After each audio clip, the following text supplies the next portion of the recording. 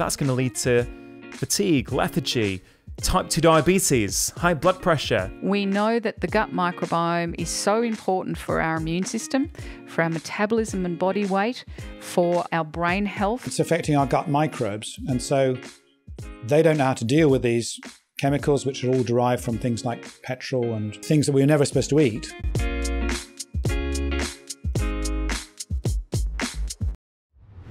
My son, who was 6 months old at the time, he had been breastfed for 6 months by my wife, and we went on holiday to France just after Christmas. And on the first day, he wasn't so well. We thought he had a cold. He was bringing up a lot of mucus, and my wife didn't put him down to sleep as normally in the evening. It's his mother's intuition. She knew something wasn't quite right, and she just kept him with her in her arms. And we were in France at my friend's chalet, and she called out to me, said, Rangan, you've got to come here. He's not moving. And basically my son had put his arms back. He'd gone rigid and stiff, and wasn't really responsive. Now, I thought maybe he's choking. Maybe he's choked on some of the mucus that he's been bringing up all day. Yeah. And I turned him over. I tried to clear his airway. Nothing was happening. If I'm honest, Mark, I froze. You thought he was going to die. Yeah, I froze in that moment. I wasn't a doctor with all my experience. I was just a scared father. And it was actually my wife who said, Rangan, look, we've got to get him to the hospital now. So we drove to the hospital, which wasn't far. It was just 2 minutes down the road, although I nearly killed us on the way because it had just snowed in the French Alps. Yeah. I nearly turned the car over. And we got there, and what was really interesting is that the doctors and the nurses were really worried. You could tell they were worried because my son didn't have a temperature. And, you know, as you all know, it's not uncommon for a 6-month-old baby to have a convulsion. A febrile convulsion, you know, secondary to the temperature. But his temperature was normal. Yeah. And you could see the doctors wondering, well, his temperature's normal. What is going on? So they put a line in his neck. You know, I actually had to help hold him down while they put a line in his neck, which was pretty traumatic for me. Yeah. He had to be blue lighted and an ambulance down to a bigger hospital because this was a very small regional hospital. Yeah.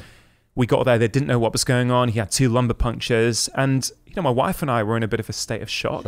Yeah. You're like, what is going on? You know, we're a pretty health conscious family. You know, why is he having this convulsion? Yeah. And, you know, we weren't sure he was going to make it. And, you know, it took a few hours before a doctor came and spoke to us and said, look, we know why he's had a convulsion. He's got very low levels of calcium in his body. So he had a hypocalcemic convulsion. Yeah, so low calcium levels is dangerous, yeah. To put it in perspective, the normal range in that French hospital of the serum calcium was 2.2 to 2.6. His level was 0.97. Wow. So not just low. And for those non-doctors in the audience, calcium is super tightly regulated in the body. So any slight deviation is very serious. A little high, a little low. And this is very low. Yeah. And then we're trying to figure out, well, okay, he's got a low calcium. They can give him intravenous calcium, but what caused the low calcium? And clearly he was getting breast milk, so he's getting a lot of calcium. Yeah, exactly. Right? And it turned out a few hours later, after these lumbar punctures, and, you know, I just couldn't believe that this was going on with my kids. And they said, look, Dr. Chatterjee, we understand why he's had his convulsion. He's got hardly any levels of vitamin D in his body. Good for them for testing it. Yeah. And that's why he's had it. And then this was like, what is going on? You know, this is a fully preventable vitamin deficiency, and my son's nearly died from that. Now, look, modern medicine saved his life. They gave him a calcium infusion. They gave him vitamin D. The acute problem was fixed. Yeah. But then we were discharged, you know, 5 days later.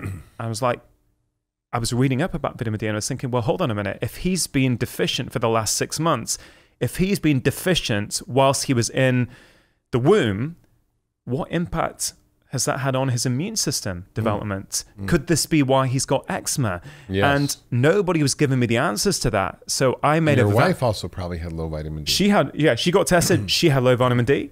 And that really drove me, Mark, because if I'm honest, I had a lot of guilt. I thought, how did I not know this? How, as a I used to do nephrology. That was what that's what I was going to do.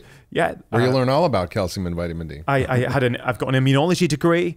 I'm a member of the Royal College of GPs. With all these so-called qualifications, I wasn't able to prevent my son having this preventable vitamin deficiency. Mm-hmm. And there's a lot of guilt there. And I thought, right, I'm going to get my son back to full health as if this had never happened. That was the vow I made to myself.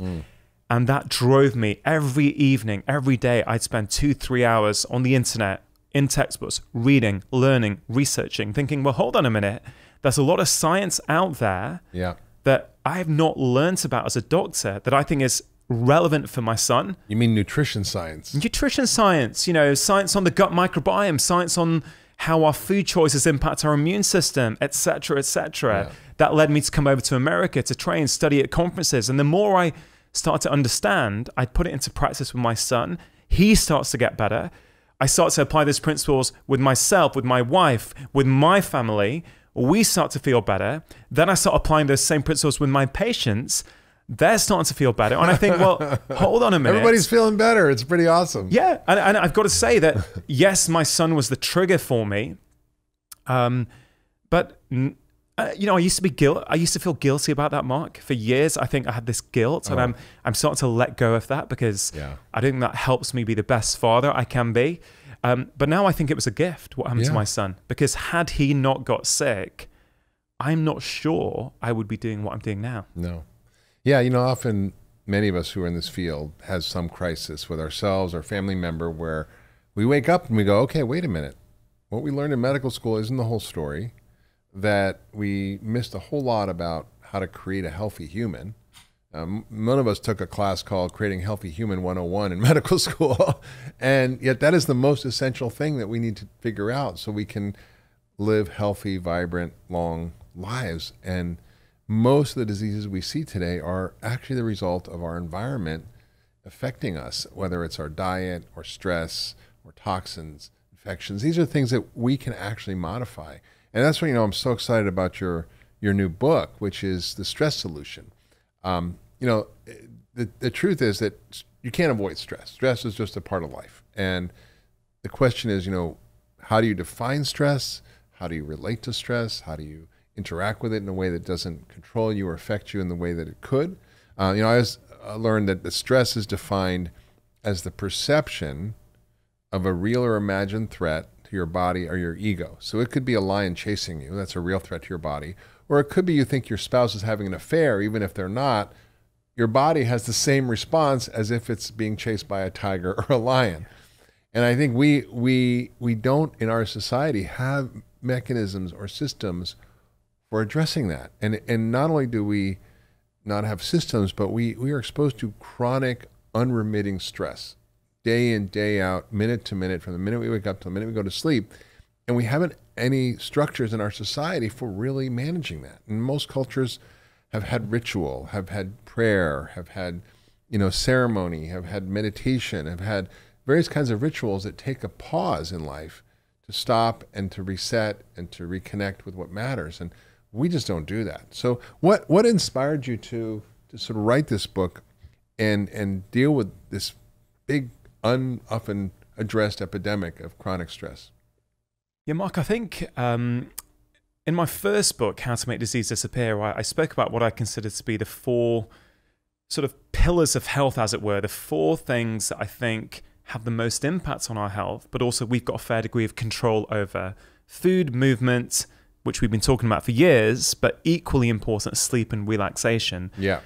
And what was quite clear to me is that people were feeding back to me that the pillar they were struggling with the most, or many of them were, was the whole relax pillar, this whole piece about stress. Mm-hmm. People were sort of thinking about their food and their movement, but they really struggled with stress. And I thought, you know what? Food gets a lot of airtime. Movement gets a lot of airtime. I don't think stress is getting the airtime that it deserves.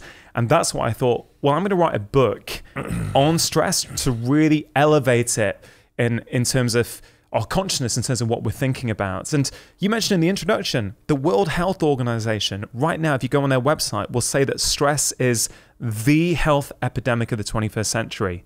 That's an alarming statement. The health epidemic. Wow. Yeah, I mean, that's incredible. And then I might fight a little bit with that. I think food problem is a big one. But right up there. It's right up there. Well, I think stress and food is linked, actually, because actually our diet, you probably know this, but our diet, if it's bad, causes physiologic stress. So when you eat sugar and crap, it actually raises your cortisol and stress hormones. 100%. Even if you're not mentally stressed, it makes you physically stressed. Well, a lot of these things actually, as you know, Mark, work both ways. So yeah, the poor dietary choices can send stress signals up to your brain. Good food choices can send calm signals up to your brain.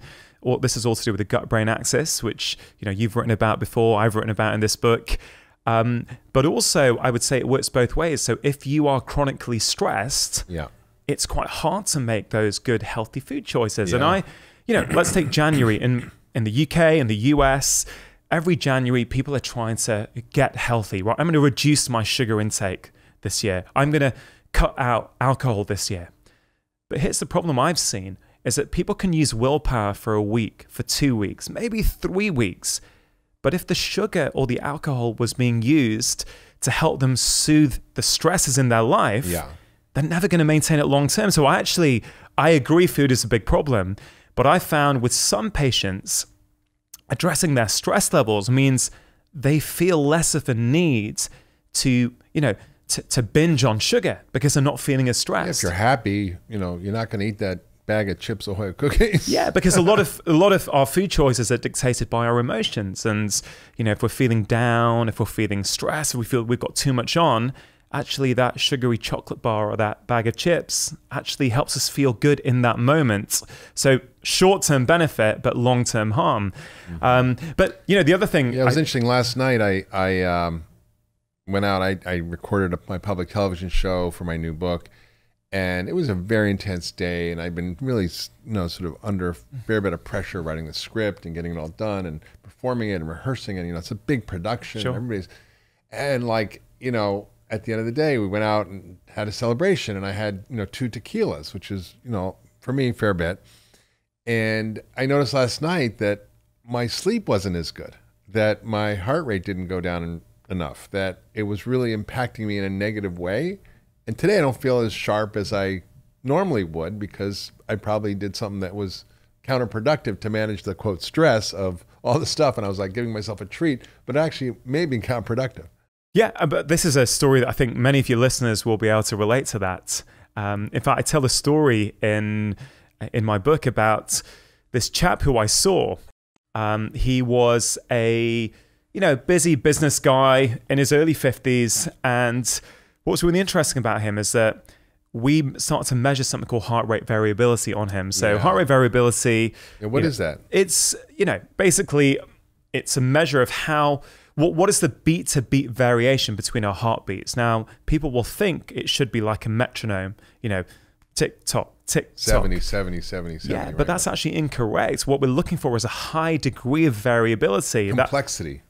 Complexity, and it shows that we're constantly adapting and able to adapt to this changing environment around us. And what was interesting to him... the worst heart rhythm is...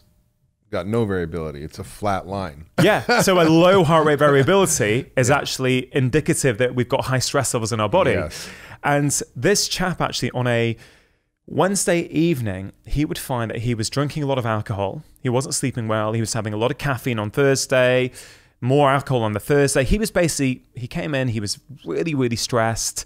It was impacting his relationships, impacting his sleep, etc., etc. The very common story. But as we start to look at his life and actually use HRV, heart rate variability readings, we could see that everything changed for him on a Wednesday. So what happened on a Wednesday lunchtime? He had a team meeting, right? He found that incredibly stressful. He had to present to his team. It was quite a high pressure meeting, and that stress would last throughout the day. So what would happen is on a Wednesday late afternoon when he would leave work, he had to compensate with that stress. How would he do that? Alcohol. So he'd open a bottle of wine, he'd have a glass. That glass, one glass would turn into two would turn into three, and by the end of the evening, he'd had the whole bottle of wine. So what happens then? He doesn't sleep well on the Wednesday nights. So Thursday morning, he's feeling groggy. He needs lots of coffee, lots of sugar to get him through. Coffee in the afternoon as well, which again impacts his ability to sleep on Thursday nights. He's not feeling good. And that cycle continues where he's having a bottle of wine on Thursday, 2 bottles of wine on the Friday, and et cetera, et cetera. But what did we do? We identified his trigger point was a Wednesday lunchtime. So I could show him that on the data. He could see it very clearly. So we discussed about certain things he might be able to do on a Wednesday evening instead of alcohol. Now, there was a massage, do a yoga class. Well, there was a yoga class very near his office. So before he went home, he went to the yoga class. So what happens then? He goes to that yoga class. That helps him de-stress. When he gets home, he no longer feels the need to drink a bottle of wine. Yeah. So he might have a glass, but it's one glass and it stops there. He sleeps well. Thursday, he feels fresh. He doesn't get as stressed at work. He doesn't have as much coffee. Yeah. And before you know it, all we had to do was give him a yoga class on a Wednesday afternoon, and suddenly that changed his whole week. Yeah. And people who are listening to this, I'd really ask them to reflect on their own life and think, actually, is there a trigger point in my week where things start to go downhill? Yeah. Because if you can identify that and change your behavior, it is incredible what you can achieve. It's true. I mean, most of us understand, we need to eat well. Most of us understand how to exercise and what that means. But very few of us understand how can we actually deactivate that stress response, activate what we call the relaxation response or the healing response in the body in a deliberate, methodical way, just like we exercise or eat well. And I think those are skills we never learn that are hard for people to understand how to incorporate. And yet they're pretty easy to do, and they're actually fun, and you feel amazing after. Yeah, that's the beautiful thing about this, is that they're not as hard as we think. Mm-hmm. They're quite simple. Most of them, I think pretty much all of the recommendations in my book, I think are free.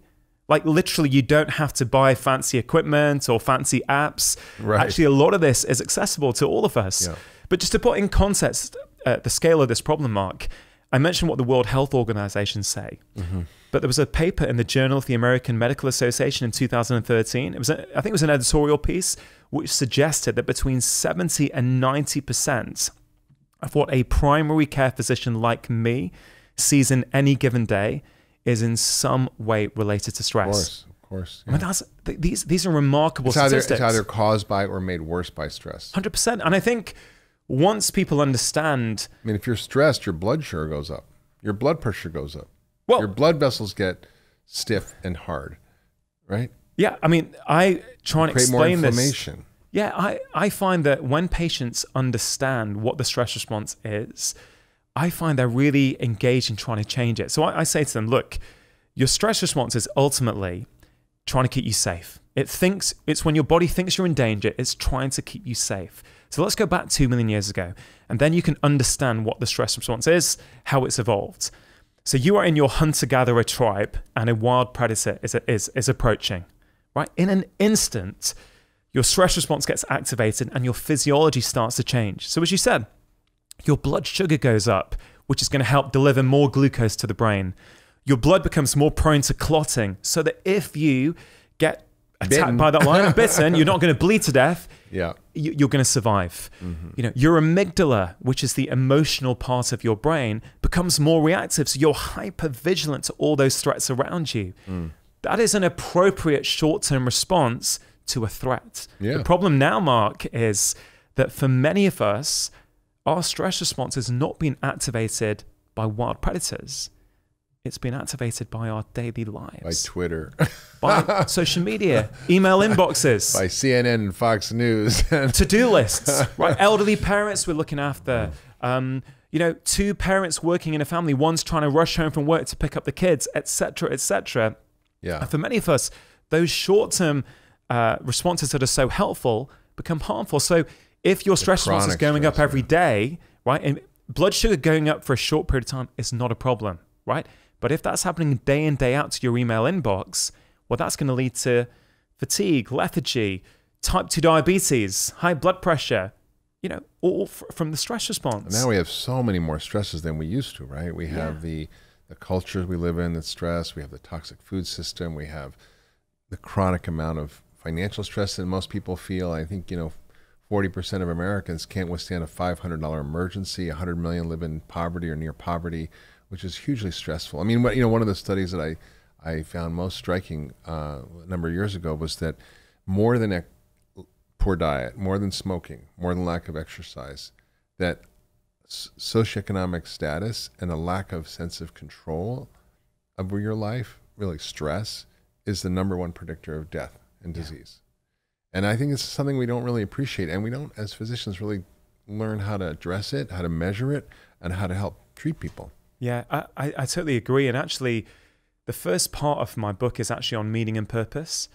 And it's relevant to this because not having that control over your life, not having a sense of meaning, not having something to get up for every day, that is arguably the most stressful thing in your life. Yeah. Even if you're doing everything else right, if you don't have that.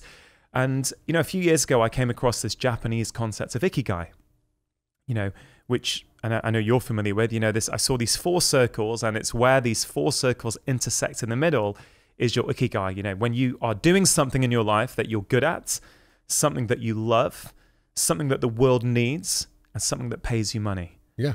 And I thought, sounds like you got that nailed, Dr. Chatterjee. Hey, it sounds like, well, look, I'm very lucky. I now have in my life, my job. I absolutely love my job. That's for sure. But what's interesting for me is I saw that and I thought, yeah, I want some ikigai in my life. That sounds brilliant. I started talking about this concept to my patients, and for many of them, they found it a little bit intimidating. They thought, well, how am I going to find one thing in my life to tick all those 4 boxes? And actually, when I was giving a talk in London recently, on stress, this Japanese student put her hand up at the end and she asked me a question. She said, hey, Dr. Chatterjee, I've grown up with this philosophy, and I've got to say I find it really stressful. I find it too high a bar to live to. Yeah. And what I did in the book is I created a new framework that I use with my patients. I call it the LIVE framework. It's a much more achievable way, I think, for a lot of people to find their meaning and purpose. The L is for love, I is for intention, V is for vision, E is for engage. We probably can't go through all of that, but I use it with my patients to help them start to find meaning and purpose. And the first one I think is really important, love. Yeah. Right? So the research on this is super clear. Regularly doing things that you love makes you more resilient to stress. Right. So you mentioned a lot of Americans are struggling that they don't have control over their life. And this is the interesting thing about stress, Mark, is that sometimes we can't, as physicians, change the stressors in our patients' lives. Right. No, you can't change what's happening out there. You just change. But we can make them more resilient to it. Yes. And regularly doing things that you love makes you more resilient to stress. At the same time, being chronically stressed makes it harder for us to experience pleasure in day-to-day things. So one of my recommendations to my patients is have a daily dose of pleasure, even if it's just for 5 minutes.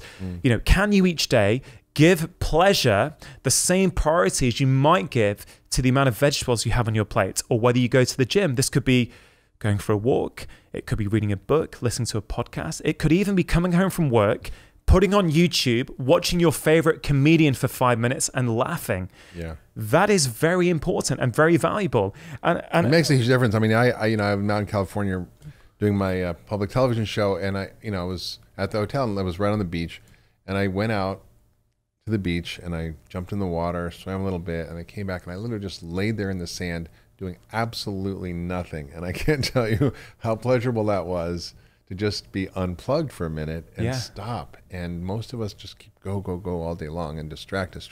Well, there's obviously the nature piece there as well, which is very impactful for stress. But let me tell you about a patient I saw recently. I think you'll find this interesting.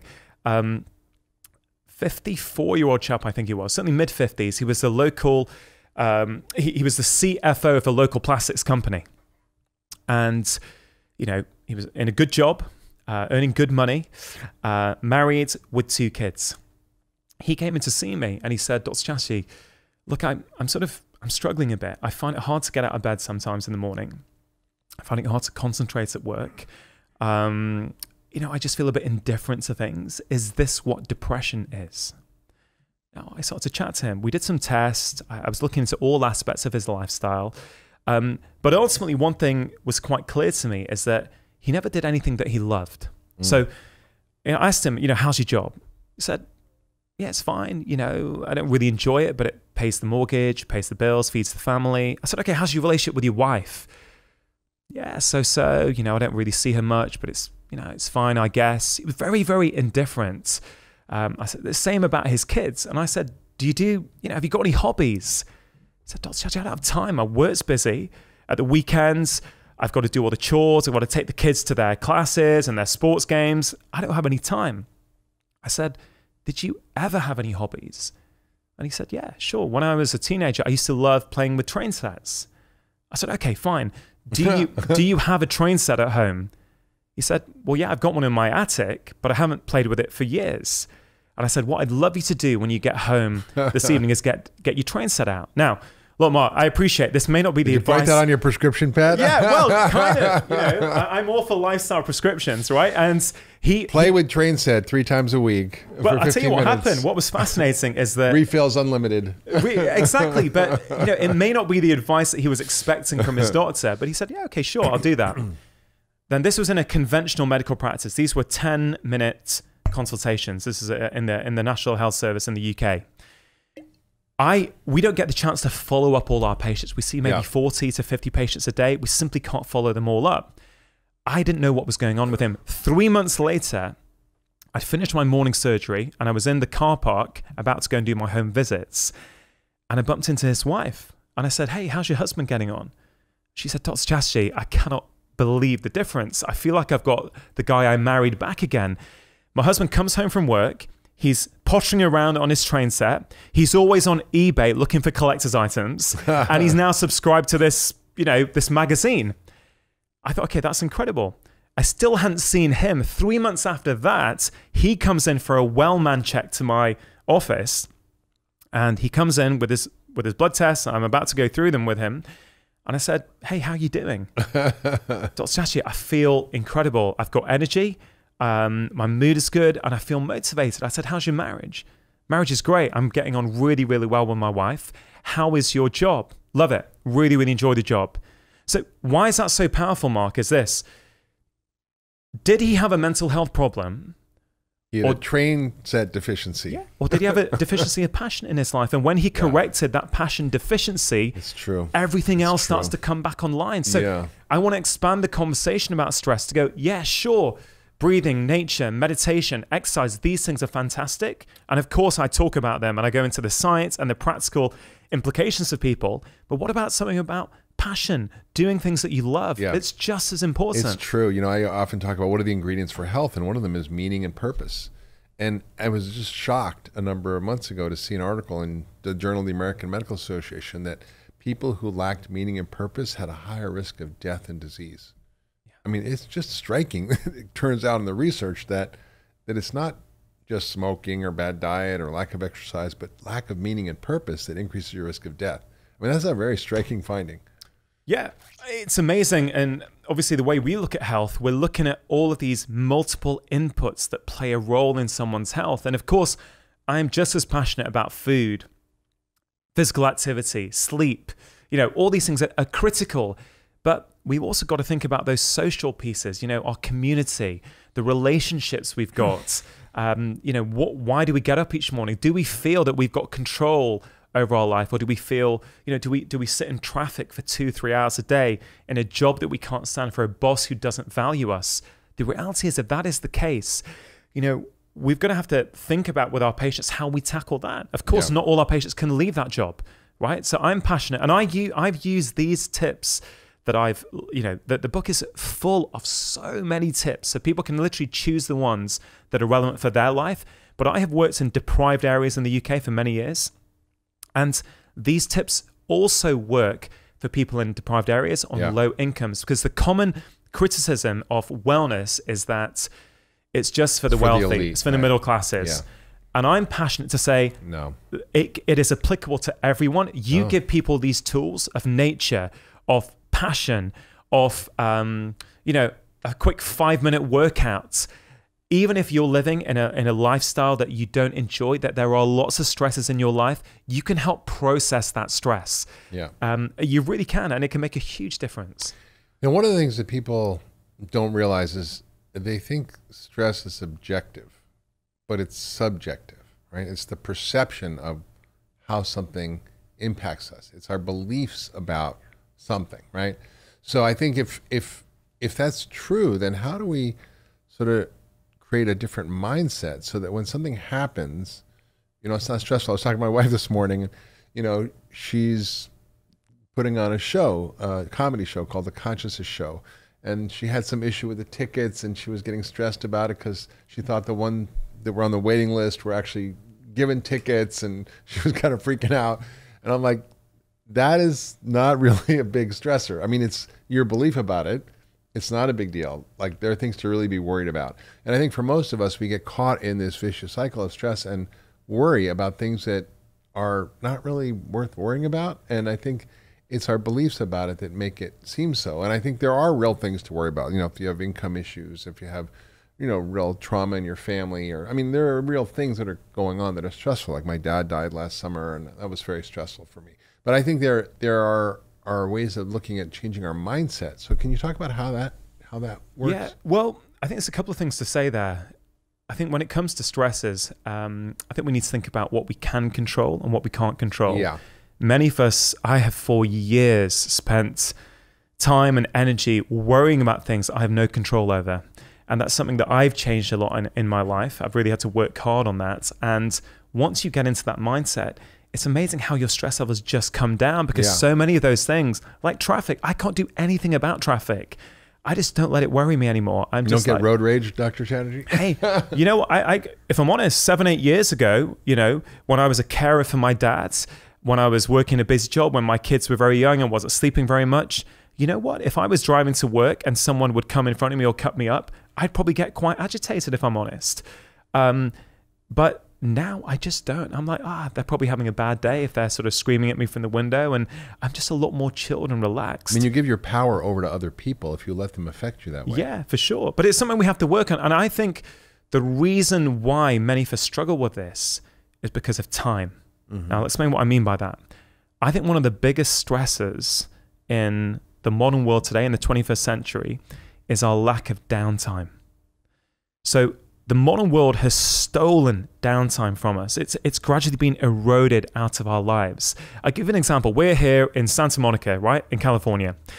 I bet 10 years ago, if we were here and we went into a local cafe to buy a coffee, I bet people would be standing in line. They'd be looking around. They might bump into a friend. They might be looking at all the sweet treats, and they might be thinking, which one am I going to have? You know, they'd be daydreaming a little bit. Now, if you go to any cafe, what's everyone doing? They're on their phone, computer. Yeah. And look, to be clear, I'm not criticizing. I will do that as well a lot of the time, okay?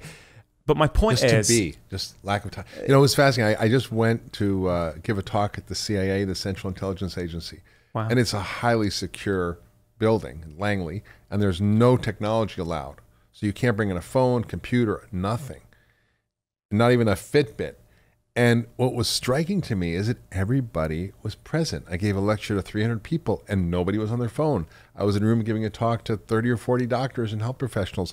Nobody was on their phone, and everybody was focused and paying attention. It was the most remarkable thing. It was like going back on a time machine. But only a time machine of 15 years. Yeah. That's how quickly things have taken 10 years. The iPhone was 2009. Yeah, and I don't think we've realized how toxic that is. Because you may say, well, why does that matter? You know, what's the problem that we're using this downtime to get ahead? You know, we're sending an email, we're quickly updating our Instagram.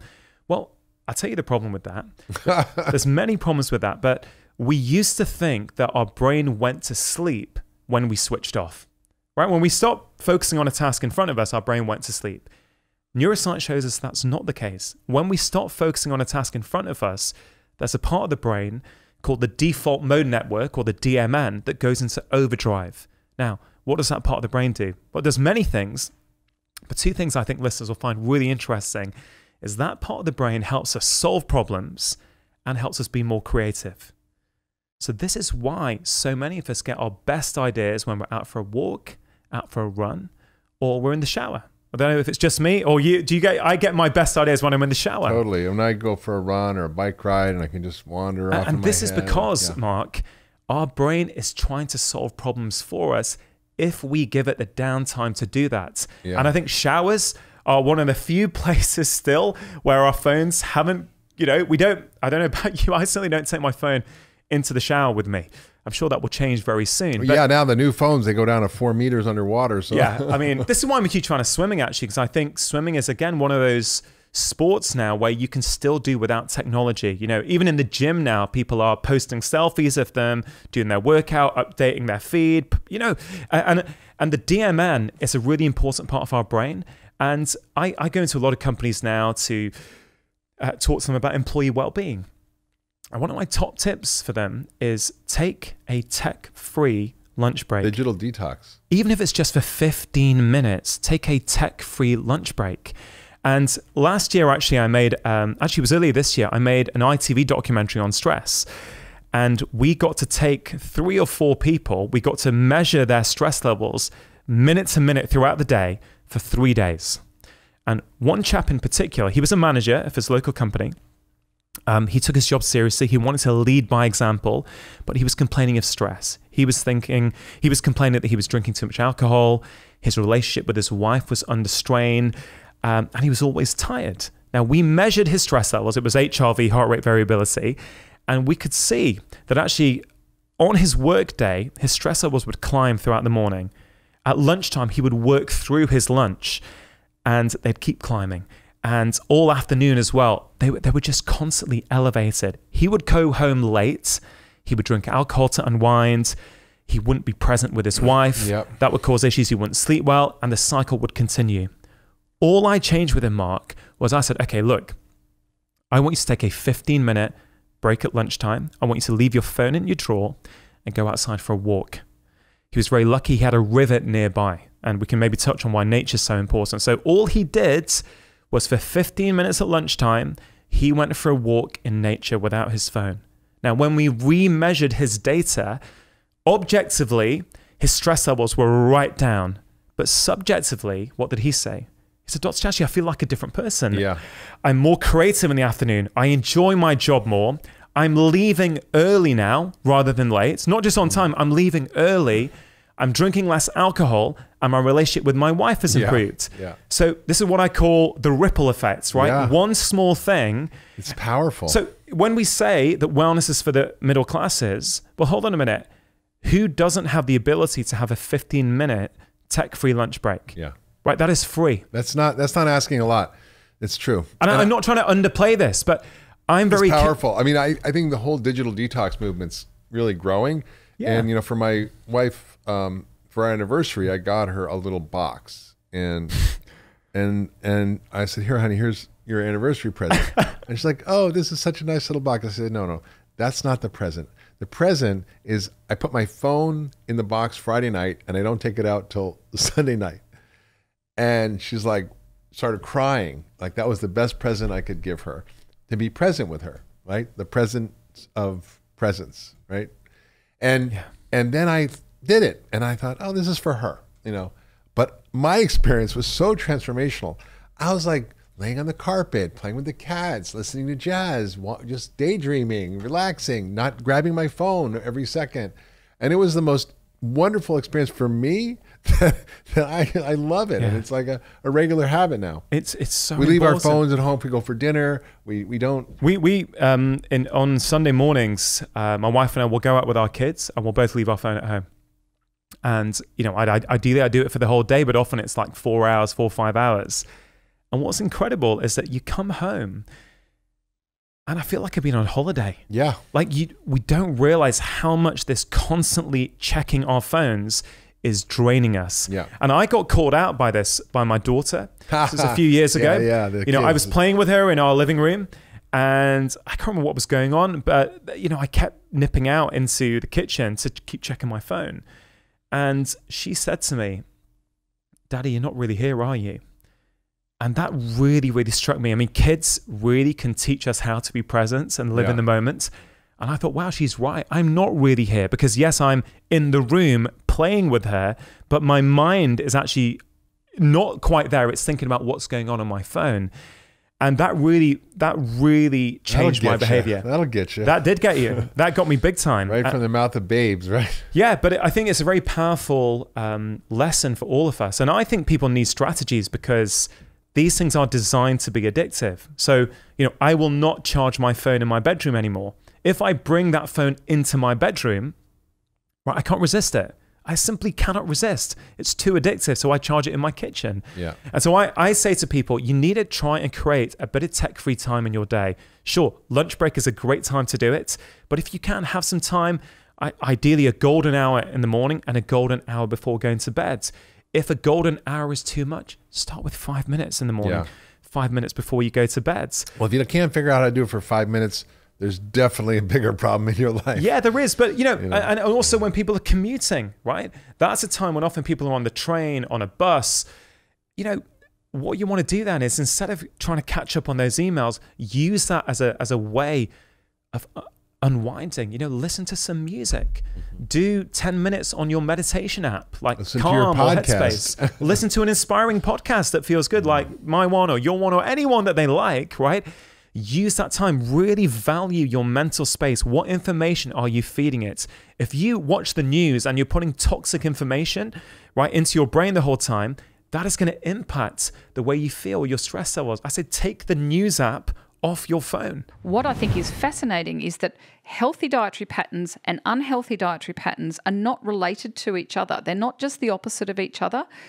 There'll be lots of people who have really, particularly like kids, have lots of healthy food at home, but then they have lots of junk and processed foods when they're out and about. That is still problematic for mental health. There's other groups. That is so key. Say that again. That is really, really key, because I think people think, I can eat what I want, but if I have a bit of broccoli now and again, I'm being healthy. That's right. And the evidence does not support that. In all of the incredibly extensive studies that we've done now, we see that healthy diet and unhealthy diet, wherever you sit on that scale, they're both independently related to mental health outcomes. So if you are having lots of healthy food but also having lots of junk and processed foods, it's still going to be a problem. Similarly, lots of older people will not be going out and having Maccas and, lots of junk and processed foods, but they'll be having a very limited kind of a white diet, whether at home or in a nursing home or what have you. And that's also problematic. So they're not just the opposite of each other, and we have to tackle both. Yeah, key points. In terms of the diet that your participants in the SMILES trial went on, you mentioned what those foods are, and you've also mentioned that we don't know what it was about it. In my last book, The Stress Solution, there's a chapter on fiber and how that can help, with the gut microbiome and therefore stress levels. I quote some of your research, I quote some of John Cryan's research in there. What's really interesting for me, if we think about that diet, and I think I wrote a paragraph on this. I said, for me, whilst we're waiting for more research, there are a couple of things there which really spring out to me as that could be making a difference. You had fatty fish in there, I believe. There's fatty fish in the diet, was there? Fatty fish and lots of olive oil as well. Yeah, so there was some omega-3s from the fatty fish. You've obviously got all the benefits of olive oil. So either of those independently, you could make a case for thinking, was it that did it? Yeah. But then the big one for me, as well as that, was this whole point that you were encouraging a very diverse range of foods. And so let's talk a little bit about diversity of foods, and let's talk a little bit about the gut microbiome and why that is so important. It's so critically important, and it's so interesting. We can see that medical science is being transformed a little bit in like how physics was transformed when they discovered the ultra small particles. This knowledge that these bacteria that have co-evolved with us have such an important role in our health is really giving us some new insights that we can act on to, I think, improve a lot of health outcomes. The bacteria in your gut in particular, very, very simply speaking, they break down the fibrous foods that our human enzymes can't break down. So fibre is found in plant foods, things such as vegetables, fruits, whole grain cereals, legumes, your nuts, your beans and lentils, etc. So all sorts of different types of plant foods have dietary fibre. The gut microbes break that down by a process of fermentation. And in that process of fermentation, they produce many, many, many metabolites. And it's the production of these metabolites that seems to be so important. And we know that they, for example, interact with every cell in the body through these particular receptors. They influence gene activity. I mean, really importantly, most of what we know so far comes from animal studies. So we always have to be a little bit cautious, but there are more and more human studies, and we're doing many studies in our centre that is, looking at this. That's the Food and Mood Centre. The Food and Mood Centre, that's name. right. Absolutely love that name. Who came up with that? Well, it was a joint effort between myself and the comms department at Deakin. So I think that's progress in itself. And in the 21st century, we actually have an institution called the Food and Mood Centre. I think that's progress. Well, it's unique in the world in its focus on nutritional psychiatry research. And we've got more than 20 different projects underway at the moment, many more in the planning stages. Trying to get funding for research, of course, is incredibly difficult, but we've had some traction with philanthropic funding, which has been great. But most of the studies that we're doing are looking at this diet, gut microbiome, mental health triangle, because we know that the gut microbiome is so important for our immune system, for our metabolism and body weight, for our brain health, and right across the board. And we know this from a number of different sources of information. And there's a huge amount of research that's being done across the world now in this field, which is wonderful because it means that we're getting advances in our knowledge very quickly. But at this point, what we know is that diet is the most important thing that affects the gut microbiota, and that you can change your gut microbiota and your gut health within a very short space of time, like even within days by changing your diet. And that's such a powerful, thing to understand. So do you have a certain recommendation you make for people in terms of diversity? Yeah, so what we know so far, and again, we need more studies in humans, but on the basis of some pretty good evidence in humans as well as many, many studies in animals, we know that obviously we need dietary fibre because the bugs can't do what they're supposed to do without the dietary fibre. And, none of us are getting enough dietary fibre, not even close. In Australia, less than 0.5% of children and adolescents get their recommended intake of vegetables and legumes. That's less than 0.5%. So this is not 0.5%. Yes, wow. This is not just an issue for those of lower education or income. This is something across the board. Less than 5% of adults in Australia. So we're not getting enough dietary fibre, so the bugs can't do what they're supposed to do. But polyphenols seem to be really important. These are the things that are in colourful fruits and vegetables and green tea and dark chocolate and things like that. And coffee, for those coffee lovers out there, they contain polyphenols. Right. Yeah. And really fascinating work, again in animals, but showing that if you put one bunch of rodents on a normal diet, they don't necessarily gain weight. But if you put another group on a high-fat diet, of course, they gain a lot of weight. But if you put a third group on a high-fat diet and then supplement it with polyphenols, they only put on about half as much weight. Yeah, you mitigate it. Yeah, so incredibly interesting research. But then your healthy fats, your mono and your polyunsaturated fats, in your quality proteins. But it might also be what you're not eating that's really important in your gut health. Yeah. Again, from animal studies, we see that emulsifiers, which are ubiquitous in processed foods, seem to strip the gut lining. We see that artificial sugars seem to have a negative impact on the gut. It's very complex. We're really only just scratching the surface. But I think the key understanding is we already know what sort of diet is consistently linked to longevity. And that's a diet that is high in plant foods and high in a diversity of plant foods, because the more diverse your diet, the more diverse your gut microbiome, and that seems to be a marker of gut health. It's incredible. The Hadza tribe, this hunter-gatherer tribe in Tanzania, whose lives are relatively untouched by modernity. I read that they're exposed to 2,000 different plant foods in their lifetime. I think they eat about 800 of them. And you compare that, so I think about 60% of the world's food intake comes from 3 plants, which is it's just remarkable to see. Yeah. And I believe that they have between 100 and 150 grams of fibre per day. Yeah. Per day. And we're lucky to get 20 in the West. We're lucky to get 20. And then your microbiome, it sort of goes down the toilet, so to speak, because it can't do what it's supposed to do, and then you're losing microbial diversity. And we also see that the large-scale industrial food system and the changes to our global diets, not only is that, of course, driving this massive increase in chronic disease, but also we see a lot of autoimmune conditions and allergic, illnesses. In Australia, where I am in Melbourne, it is the food allergy capital of the world, and it's certainly one of the asthma capitals as well. No one really understands why, but we think it's linked to the early life gut microbiome because based on what we know so far, the early life gut microbiota plays a really key role in the development of our immune system and also our brain development.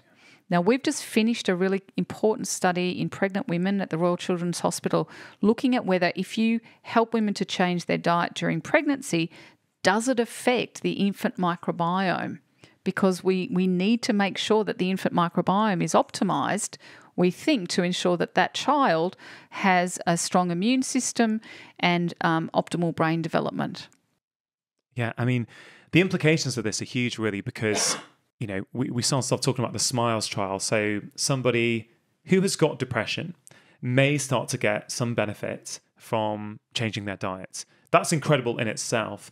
But taking that research on and talking about and thinking about what you just said, if early life is so important, and if the diet of a pregnant lady is so important, you know, if we're trying to get to the root of the root of the root of a problem, yes, it's great to be able to treat people who've got a problem, but wouldn't it be great if the research builds up where we know, actually, you know what, when you're pregnant or maybe when even pre-conceiving, it's important then to focus on your health and your microbiome health. The implications in terms of the downstream effects could be profound. That's right. And I talk about that a lot in the book. You do. It's a really nice bit. You know, the metabolic state, so whether parents to be are overweight or obese, whether they've got high blood glucose, all of those things seem to be very clearly linked to both cognition and other developmental outcomes in children.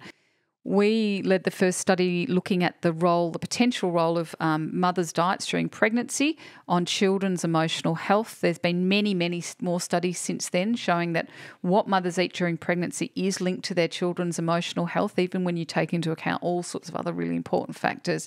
And certainly if you look at the animal studies, you see that if you feed pregnant rats or mice or other non-human primates, those sorts of animals, a junk food, Western type diet during their pregnancy, you see all sorts of impacts on the offspring that are relevant to mental health in humans. You see it in, you know, we talk about diet. I wrote a chapter on touch when I was writing about stress, and I was looking at this research that shows that pups who lick their offspring a lot when they're young, you modify their response to stress for the rest of their life, because that sort of close contact with your parents at a young age almost in many ways sets your stress responsiveness for the rest of your life. It's really quite incredible. But one thing, Felice, I think you do beautifully well in the book is you write with real compassion. And when you talk about diet for pregnant women, you also talk about, wait a second, let's not feel bad about this. Let's not put blame on people. And I think it's really important when we're talking about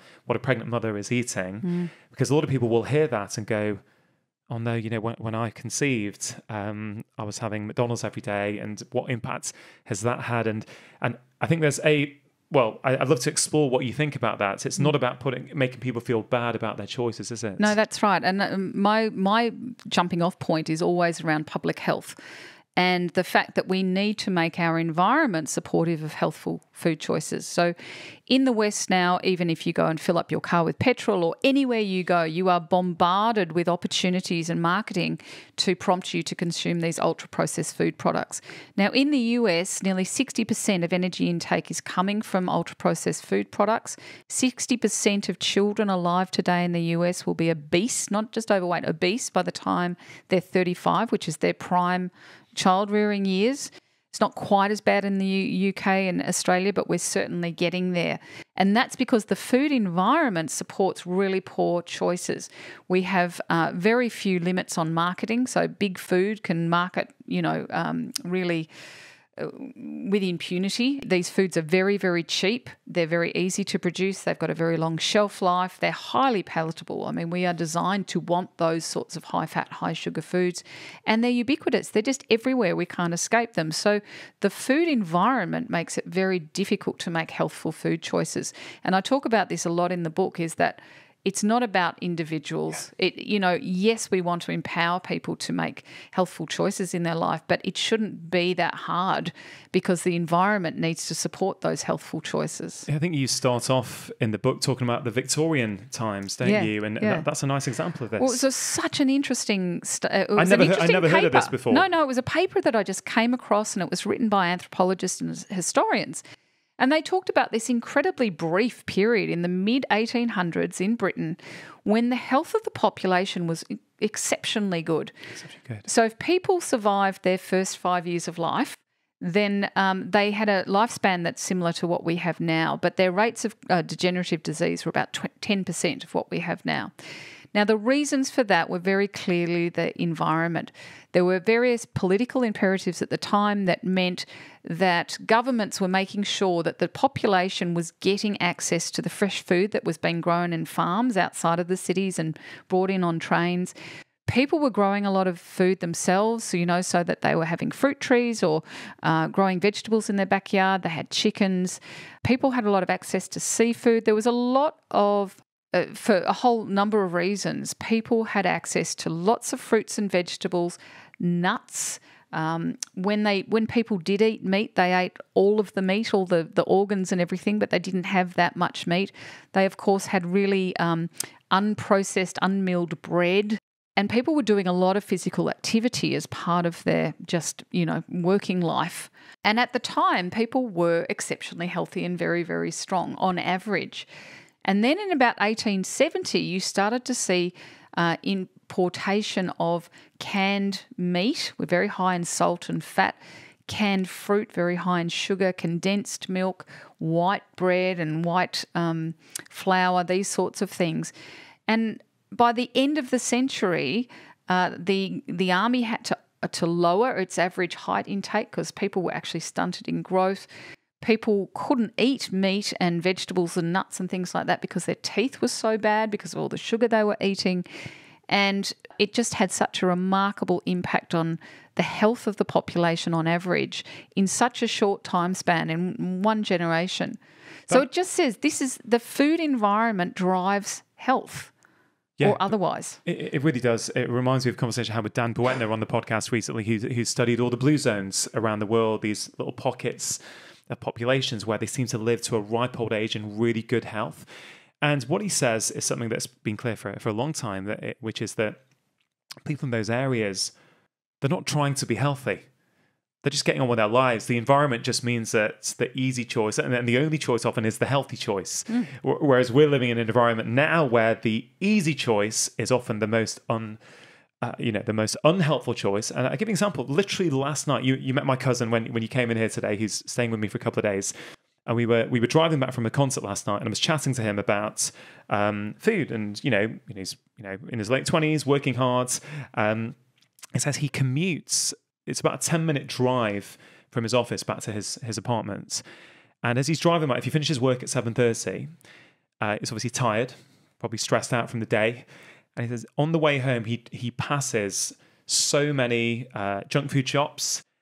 He says one roundabout in particular, there's a strong smell of, I won't say what brand it is, but a very popular fast food chain from around the world. You can actually smell the food as you're driving through it. And it's almost as if he will have to fight temptation every single day. And you ain't going to fight temptation every single day. No. You are going to crack at some point. Absolutely. And then he also reports to me, this is just, we were chatting about it simply because I said, I told him I'm interviewing you tomorrow. And he was interested. And he said, it's really interesting. Well, I haven't had junk food for a while. I don't really crave it. But once I have it once, I kind of want it again later that week. Yeah. Have you studied this at all? No, but it makes sense because we know that the high fat and high sugar foods interact with the reward systems in the brain, like any of the pleasurable activities, whether smoking, drinking, gambling, drugs, all these sorts of things interact with that reward system in the brain and basically train the brain to perform actions that give that dopamine hit.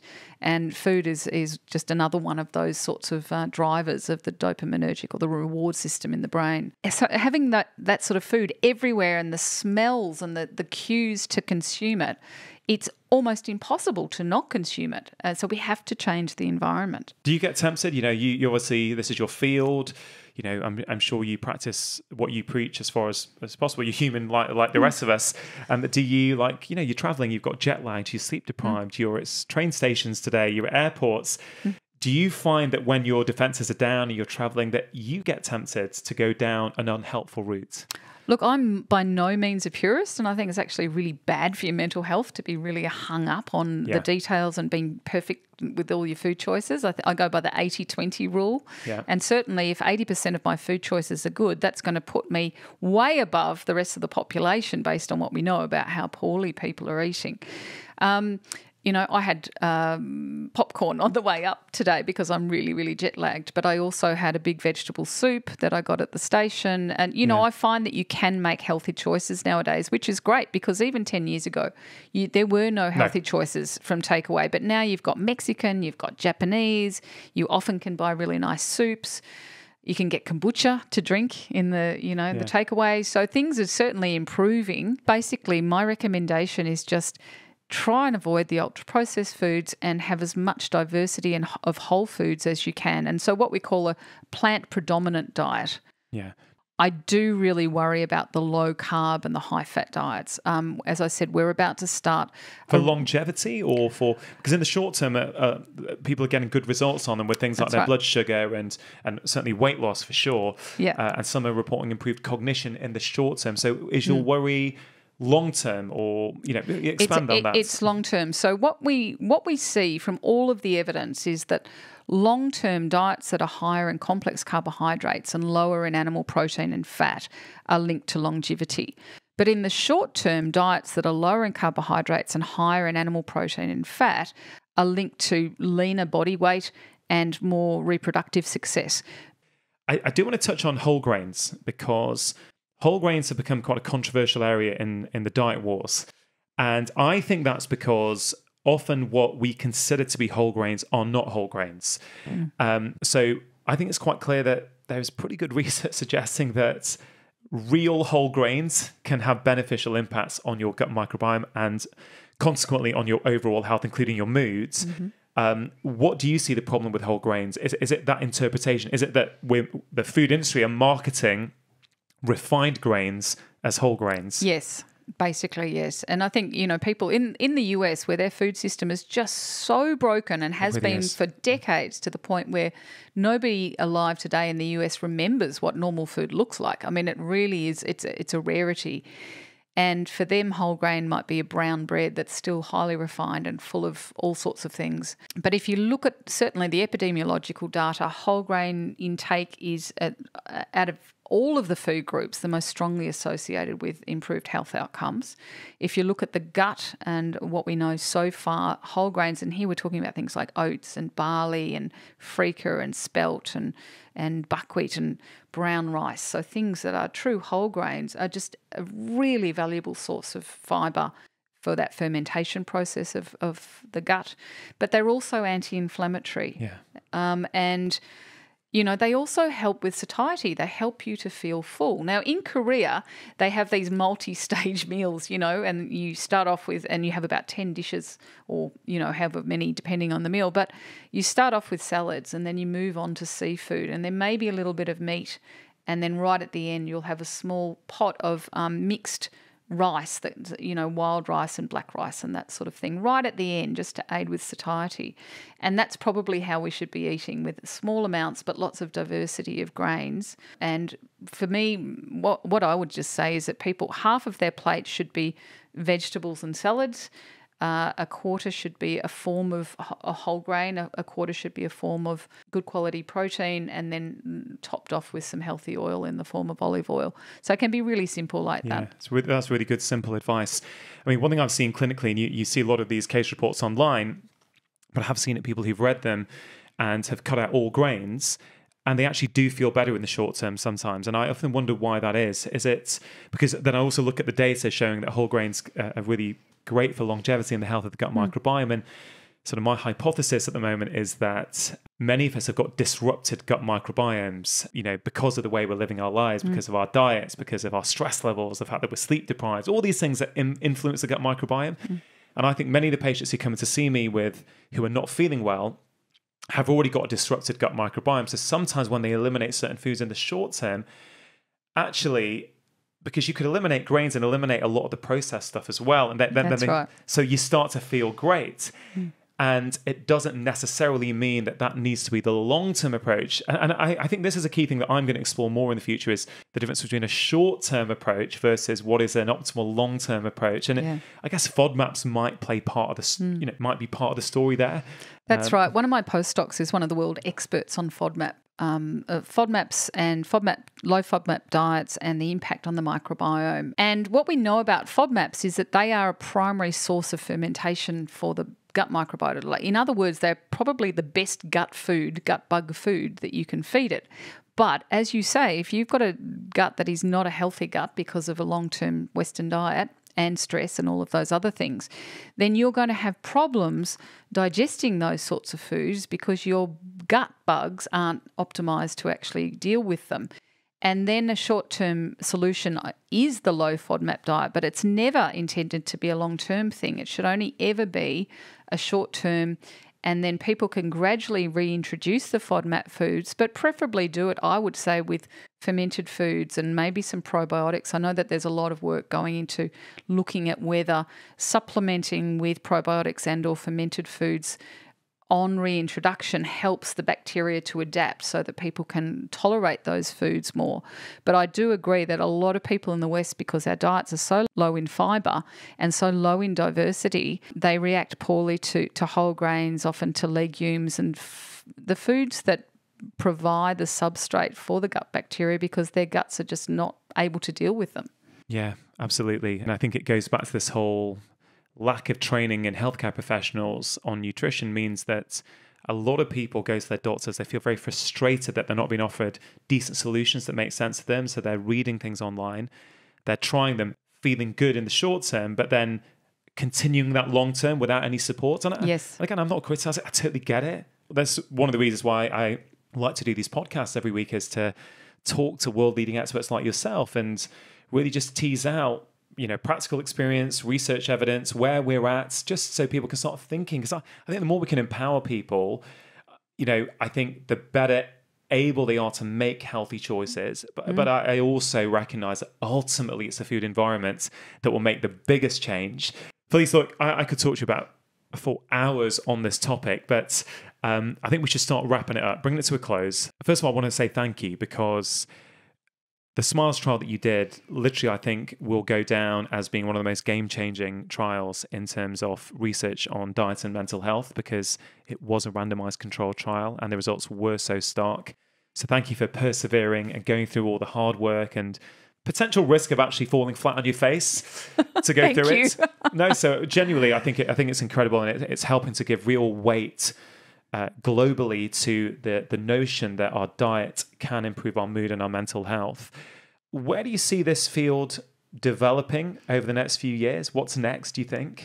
At the Food and Mood Centre, as I mentioned, we're doing a lot of research to try and plug some of the gaps. We want to see whether what we know about the link between nutrition and mental health is true in other disorders outside of depression. And come up with more prevention and treatment strategies. Getting to this point where we can understand what works for whom under what circumstances, I think, is really important. And the gut microbiota is the roadmap by which we'll get there, I think. These personalised recommendations for diet, but also medication use. But really, my focus now is on getting clinical practice changed. And so I've joined with a number of the strongest researchers in the world doing exercise, mental health research, and us doing the nutrition, mental health research, to push for this lifestyle psychiatry, this idea of lifestyle medicine as a fundamental principle and jumping off point in psychiatry, not instead of other treatments, but as the basis to support those treatments. The bedrock upon which everything else goes. Yeah. And we think that not only will it have enormous benefits for individuals, but it will have enormous benefits for the public purse because of the costs associated with mental disorders, particularly depression. And there's please do tell the listeners about this conference that you're sort of hosting in London later this year. So in 2013, I set up the International Society for Nutritional Psychiatry Research, and that was done to try and get more people researching in this area. And that now has more than 400 members from across the world. And we're having our second major international conference in October between the 20th and the 22nd in London. And it's got some amazing speakers. It's going to be a really great conference. Healthcare professionals, this is for? Yeah, healthcare professionals, scientists, is there an event policymakers. Is there an event for the public as well? On the Sunday, the opening day, myself and Kimberly Wilson, who does the Food and Psych podcast. She's a previous winner of the Great British Bake Off. She's a psychologist. She and I will open the conference with a session that is open to the public. So, I think that's going to be really exciting. And for those of you listening, guys, everything that Felice and I have spoken about today are going to be on the show notes page to this episode of the podcast, which is going to be drchatterjee.com/Brain Changer. Brain Changer is the name of your fabulous new book. So I would definitely encourage everyone who's interested to get it. It's so full of actionable information. It's a really good read as well. I think it's very fun reads. So I think people should get that. But I'm also going to link to that conference. So if you are interested, you can go on to drchatterjee.com/Brain Changer and actually see some of the studies we talked about. I'm going to link to all of those. I'm also going to link to that conference so you can buy some tickets if you want to attend for sure. Final question. This podcast is called Feel Better, Live More. And the reason is it's pretty straightforward. I genuinely believe, whether we're talking about mental health, whether we're talking about anything, when we feel better in ourselves, we get more out of our lives. Mm-hmm. And so I always love to leave the listener with some top tips that they can think about straight away and think, oh God, I think I could apply that into my own life immediately to change the way that I feel. So I wonder if you could share, you probably covered a lot of them already, but just at the end here, just to inspire the listeners, what are Professor Felice Jacka's top tips? What you eat really does matter to your mental and brain health in the short term as well as the long term. So pay attention to it, and it doesn't need to be expensive or fussy or difficult. It can just be really basic peasant food, cooked up without much in the way of complex recipes. It really does help. And getting regular exercise. If I don't exercise, I don't sleep properly and everything falls apart. So finding something that you really like doing, whether it's just big walks in the park or resistance training or whatever it is, just try and move because that has such a flow-on benefit to everything else. Sorry to interrupt. If you're enjoying this conversation, there's loads more like it on my channel. Please do press subscribe and hit that bell. Now, back to the conversation. So what is your current view on artificial sweetness? All the data suggests that when you do a clinical trial and you give kids or overweight adults either 2 cans of fizzy drinks with sugar or 2 cans of the diet equivalent, and you do that for 6 months or so, you do not see any difference in weight or diabetes risk or any other metabolic parameters. So there's no clear benefit from swapping from someone from a sugar drink to a diet drink, except maybe for your dentist. Okay, so the dentists like it because definitely it's good for your teeth. And so that fact alone, think about it. In each, the average can will have maybe 150 calories, so people have 2 a day at least. That's 300 calories less. Why are these kids and these adults not losing some weight? No, it wouldn't be massive, but we're told that would be about 15% of our intakes, right? So if you believe the calories in, calories out, actually they should lose weight. They don't. So clearly, in my view, something else is happening metabolically to these individuals. Either their brain is being reset by the sweetness chemicals, so it's at a neural level, or something is happening metabolically and you are getting some change in insulin in ways we still don't understand. And I've put myself with monitors and given myself sucralose, and I can see I do get a sugar peak, and my insulin peak, strangely, with the sweetness, which I can't explain. Or more likely, it's affecting our gut microbes. And so they don't know how to deal with these chemicals, which are all derived from things like petrol and paraffin, very ultra things that we were never supposed to eat. And so they produce weird chemicals in response. And those chemicals then have a reaction on our body, which interferes with the metabolism and in a way either makes us put on some weight or predisposes to diabetes in the same way as the sugar. So we don't know the mechanisms yet. There may be differences between them. They definitely work in different ways. And some people might be okay with some and not with others because, I admit everyone is unique. But I think the whole idea of reducing sugar by just adding unlimited amounts of these chemicals, which is one side effect of the sugar levy, has to be thought through. And we should be weaning people off ultra sweetened products, which make them more likely, particularly kids, to seek sugar and avoid sour things, which may be good for them. And that's my major worry. So, I'm looking forward to seeing whether stevia, for example, which would appear to be the more natural of these ones, does have any particular benefits. But I suspect that this whole sweetness thing, by artificially creating these sort of flavors that people crave, is going to have some other knock-on effects down the line that we don't know about. So we should be teaching kids and adults how to go back to enjoying things that like water or like teas and herbal teas and things that have a bit of interest in it rather than this blunderbuss, massive amounts of sugar, whether it's fake or real. It's amazing. My kids are sort of 10 and 7 at the moment, and it's amazing how many of their friends don't drink water. They're allergic. No, you know what? It's kind of it's really sad actually on a deep level, because if you think about it in terms of our evolutionary heritage, we could never have survived if we didn't drink water, right? 500 years ago, I don't think we had the choice to not drink water. Whereas now we have that choice, and I suspect it's because it's being conditioned out of them via society, via certain choices that they've been given. Because I just fundamentally cannot believe that a human being cannot drink water.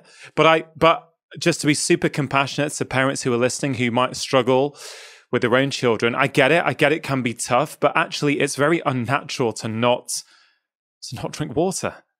No, totally agree. But I think it's, as you said, part of conditioning. And, I go into the water business in the book in a fair way. And, we've been conditioned that tap water is perhaps bad for us and it tastes bad or has metallic things in it, or there've been, history of you go abroad and everyone says, well, don't drink the water. What are you going to, it could be deadly. And that fueled this whole rise in mineral waters and this con that basically, Pepsi and Coca-Cola and Nestle take tap water and they just stick it through a processing plant and rebottle it minus any taste and do that. But and then have to add some flavorings to it, as they were doing with for kids, to add a twist of fake lime or orange to make it palatable. No, absolutely. I think really important we get kids' taste back, reset the thermostat away from this super sweetness that is the problem, because they can't then appreciate other foods because in a way everything's set so high that they need it. And I love that phrase, reset the thermostat. That's exactly what it is, really. I think I can't remember how I put it in my very first book. I wrote about, if a child, 100 years ago, the taste of a ripe peach on a nice, in the peak of summer, that would be like a treat. It would be, man, this is so gorgeous and sweet. Whereas I think if you're used to having things like Haribos or, every day, and that becomes your definition or your normal sweetness is a packet of sweets, then of course a peach no longer holds the magical allure that it used to. And I think it's just been this steady downgrading of our taste buds. When did you have a grape that was slightly tangy? When I was a kid, they were always a bit sour and, there was the odd sweet one, but you like that sweet, sour sort of mix, but they've virtually disappeared. Now they're all bred for super sweetness. Yeah. And so you just can't get, we're losing that range of taste because, and I think a lot of this is because of sugar and artificial sweeteners and the fact that it is kids are brought up, through this mechanism, and that has a knock-on effect on the ability then to taste, to have bitter vegetables and all these other things. So I think it's such an important point. I want to keep just on the topic of children. When I was refreshing myself this morning with the book, just as sort of preparation for our conversation today, I don't think I'm giving away the book when I can read the last line. The punchline. Can I read the last line of the book? I think it's, for me, one of the most important lines in a book on foods. Education is our main hope. We need to be teaching our children about real and fake foods with the same zeal that we teach them how to walk, read, and write. Tim, that really hit me when I read it this morning. I've got two young kids. Until they went to school, I felt we had a pretty good handle on what they were eating, how much, when, Since going to school, particularly as they're getting older and older, obviously that control, and maybe all parents struggle with this, goes away from you somewhat. But what's interesting to me is what is normal in schools now. Okay, now, appreciate your kids are a bit older than mine. So I don't know if that's changed. I wonder if you had this experience when you were a dad of young kids, although maybe you weren't tuned into nutrition in the same way as you are now. But there's a snacking culture that's promoted, right? So morning break is snack time. You have to have a snack, right? It's part of the school timetable. There's morning snack time, afternoon snack time, which of course we were mentioning before how snacking is a reasonably modern invention, certainly to the degree that we have it in this country. I know this is controversial, but I wonder if you could elaborate on some of your views on nutrition in schools and what we possibly should be doing.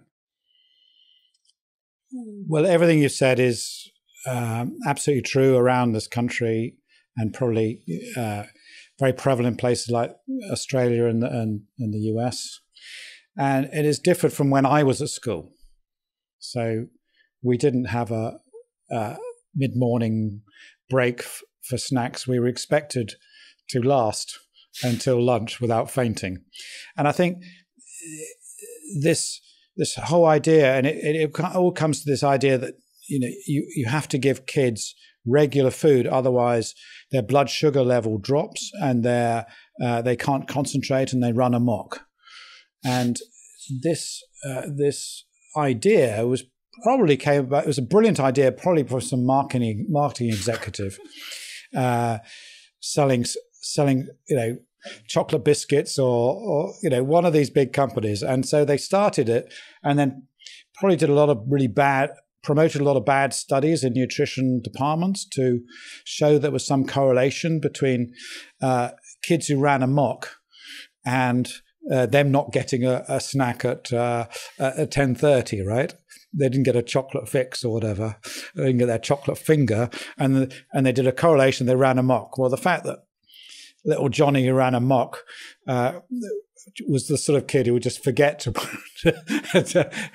pick up his satchel or whatever, or had refused breakfast because he was a bit hyper.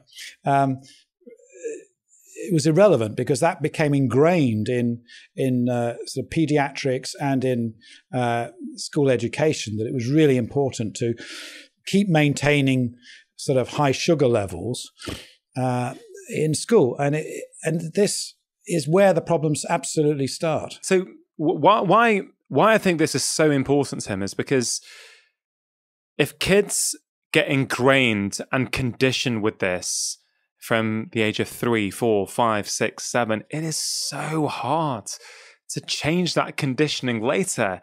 And, we've not put this video out. I made it with Gareth last week about, food in schools. And I personally believe in the current climate where 1 in 3 kids in the UK start secondary school overweight and obese. And we know how much the environment influences our choices, and some would argue, are they even choices in a very obesogenic environment? I really struggle to make the case that schools should have vending machines anymore with fizzy drinks and with chocolate bars, with crisps. I can't see the case for an ice cream van in the middle of a big secondary school anymore. But I feel sometimes as though saying that, for some reason, that's quite controversial to say that. It's almost as if, when I've spoken to teachers about it, and some teachers agree, but they say, well, we're too scared of parents and what they'll say, so we don't change anything.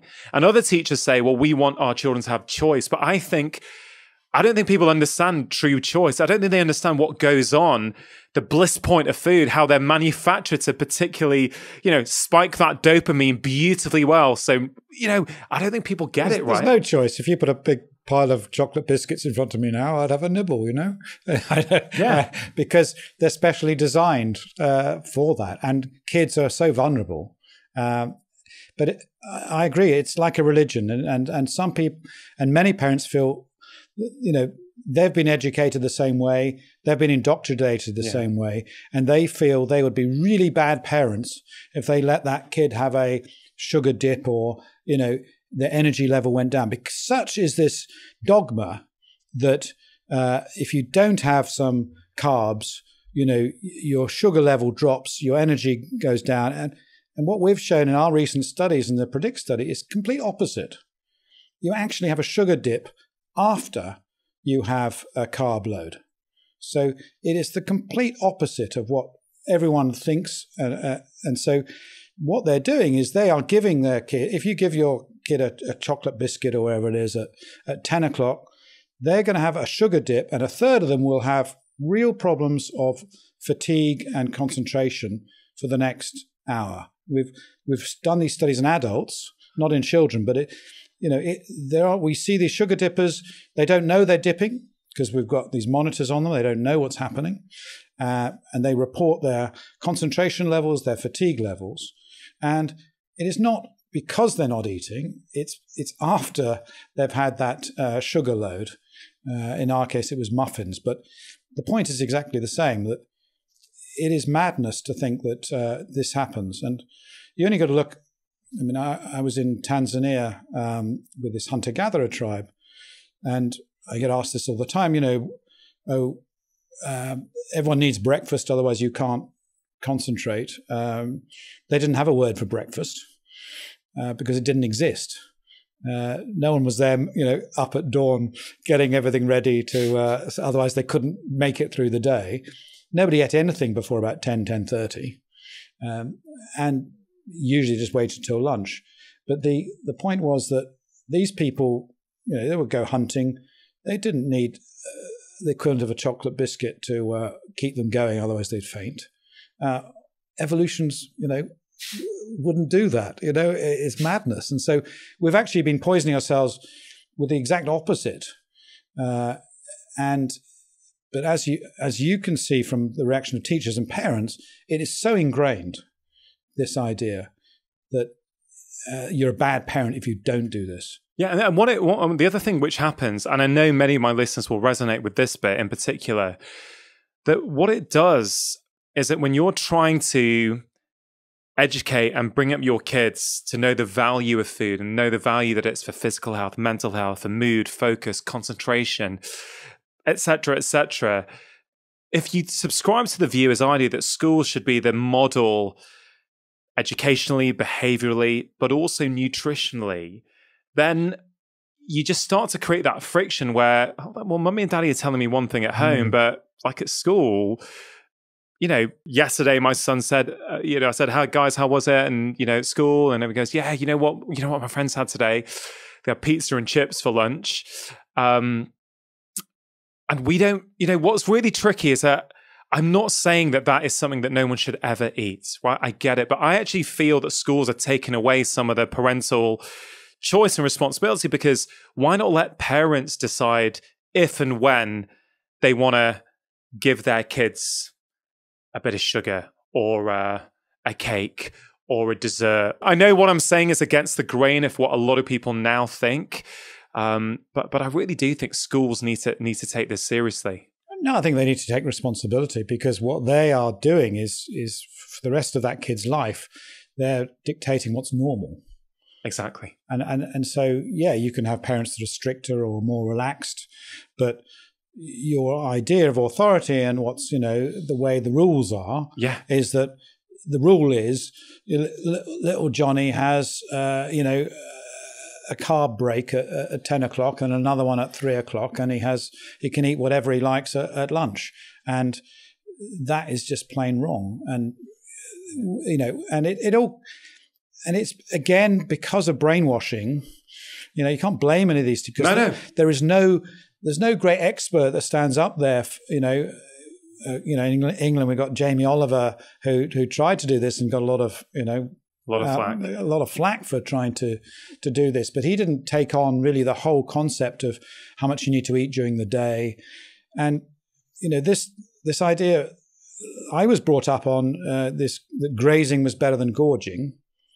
I talk about it in the book, and you do, yeah. And it ended up this pathetic study of about 10 people done 30 years ago that doesn't stand up to any scrutiny, and yet this one study, has had ramifications, because obviously this whole industry came around it, and people felt, it's really important to keep people, topped up. And how are you going to top up these kids? Because otherwise they'll go crazy. And so suddenly it was a guilt thing. If you took it away and then they did something, then the parents would blame them, and then this responsibility comes out. So it's going to take someone brave to do this. Yeah. But I just hope that some people will read the book and say, well, okay, well, you can blame me now. Some head teacher might be listening, say, you know what, I'm going to change this. Let's give it a go for a term, and be unpopular, but give these kids some semblance of what really is normal. Yeah. And what other kids in healthier countries are doing. But there are studies, Tim, that have shown, like I've seen numerous studies where they've shown that if a kid has, let's say they have breakfast before they go to school, but it's, let's say, based on real food, like, good source of protein, let's say eggs, or I can't remember what exactly was in the study, but it showed clearly that actually that sort of breakfast can actually not only sustain them, but improve performance at school as well, which again doesn't really surprise anyone if you understand the impact that nutrition can have all over the body. And I agree, maybe someone will read your book, maybe a head teacher will, and go, you know what? Yeah, I'm going to do this for 3 months. I think it will take that kind of strong leadership. And I thought long and hard about this, but I feel so strongly about it. In my next book, which is on how to lose weight in a responsible and sustainable way, I've got a section on schools in there, and I'm going to direct people to my website where I've written letters that people can use to send to their headmasters to try and actually make it easy for teachers and for parents who feel strongly, more for parents who to go, you know what, I wasn't sure what to do, but if I and my mum's WhatsApp group, we all download that letter and send it in, maybe in our school, this, a change will start to happen. And I don't know if it will have an impact or not. Maybe we can talk about teaming up for that and see if we can do something, because I really think if we get it right for our kids now, then maybe in 15, 20 years, actually they'll be the ones who are adults, and they possibly won't have all the problems that much of the adult population has today. But also the kids will teach their parents. Yeah. So what we all forget is, kids have a big influence on the family as well, and it's not always that the other direction. So I think, if we keep failing our kids, and, a lot of the agenda in schools has been driven by the food companies, this idea that you can have as much sugar as you like as long as you go to the playground. Yeah.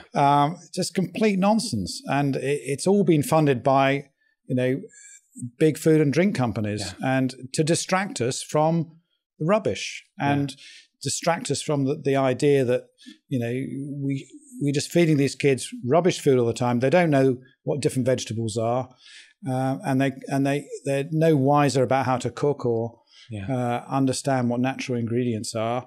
Really hasn't changed at all since I was at school. If you're lucky, you might be able to make a bad brownie. That's about the extent of it. And yet, everyone really now, once you get beyond middle age, you do realize that nutrition is probably the most important thing you can be educated in. Yeah. Because and there's no reason that nutrition shouldn't be, and food shouldn't be at the heart of the curriculum. Whether you study the science of it, the ecology of it, the environment is becoming so important. Many things we don't need to learn in school. Yeah.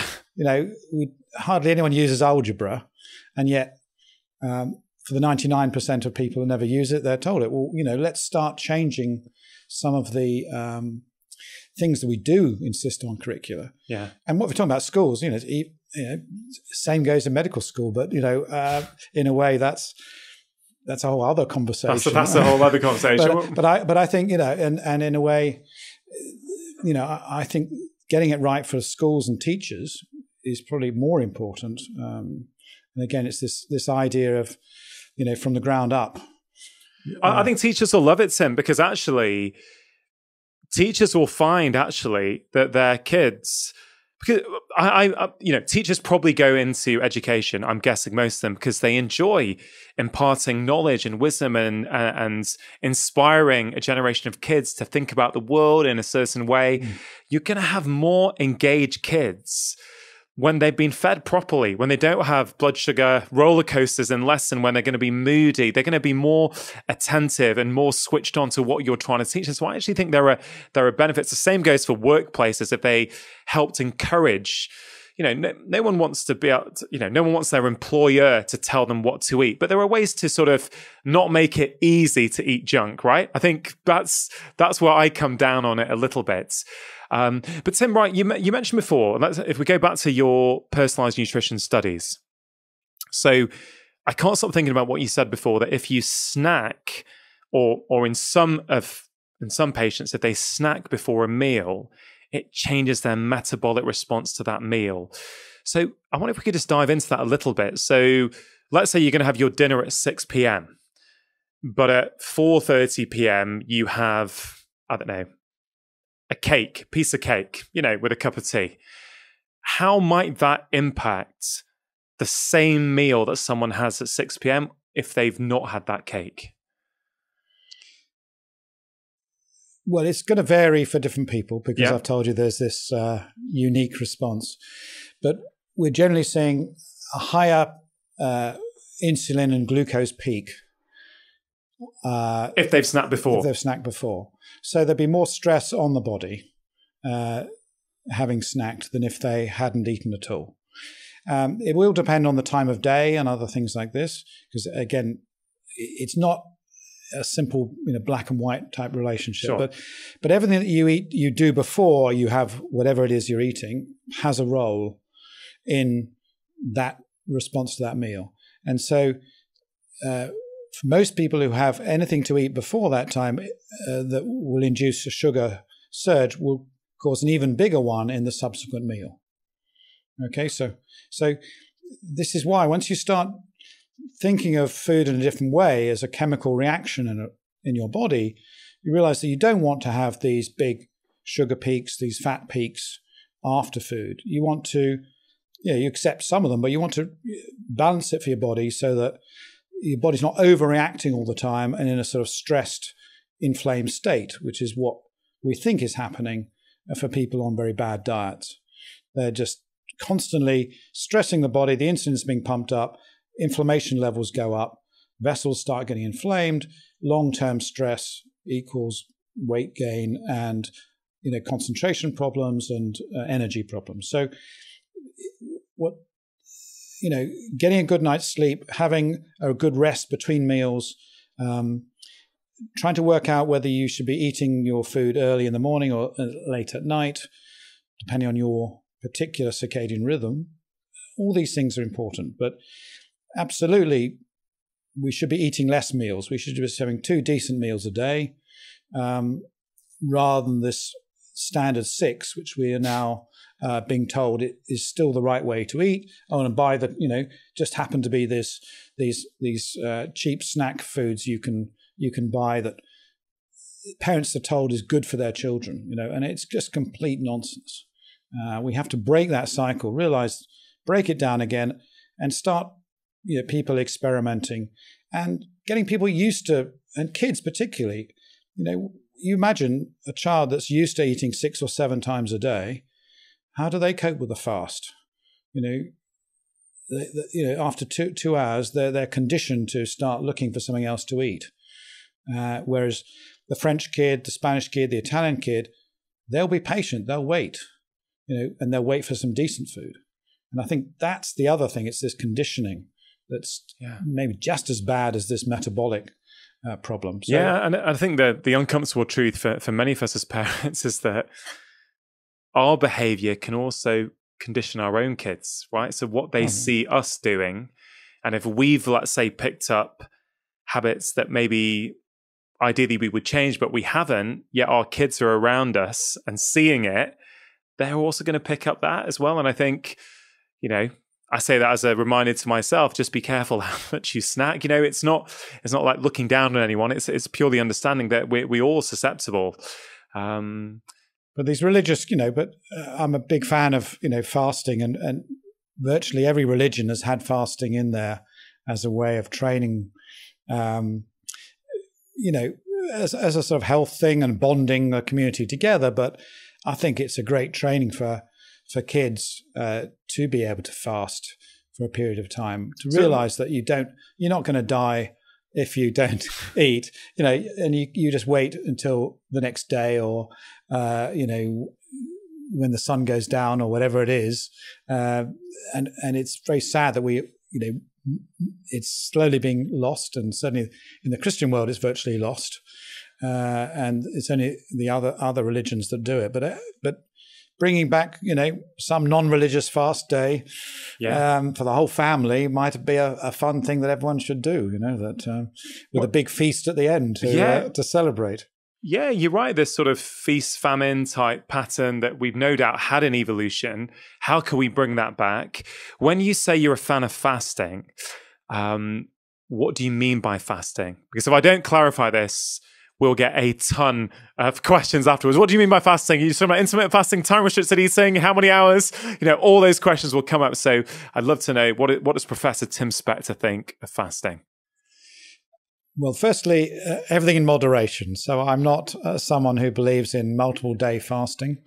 I've never fasted for more than 24 hours, and I wouldn't recommend it. But I do think, just in general principle, the idea of going on a fast psychologically is really important, so that you remember what hunger is really like, and you remember that you can distract yourself from hunger, and that also you can paint a nice picture of having this enormous breakfast the next day, and amazingly you can fall asleep and get around it. So until I started doing it, I didn't believe that was sort of possible. Yeah. I thought, I'm too weak, I'm not going to be able to do that. But so just the principle of any fast, it's quite just a thing to do for your own psychological well-being, I think, to realize that we've got these chemicals in our brain, and they're telling us to do this, but you can switch them off, you can divert them. When you don't have to, it's fine. And most of us will come across some medical thing that we have to fast, but we're usually just distracted by that medical thing that we do it. And that's interesting that that's quite easy.